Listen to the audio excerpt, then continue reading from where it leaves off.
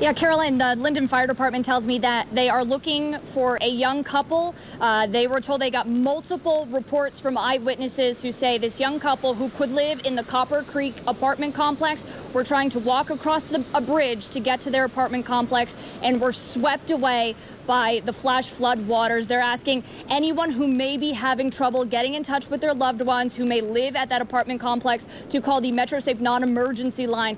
You know, we were seeing what looks like a river in this area just a little while ago. Now things are calming down, but you're still seeing that water, that flash flood water just rushing through here. This is right near Shelbyville Road, not too far from Oxmoor Center. And for about 45 minutes, maybe an hour, crews had Shelbyville Road shut down.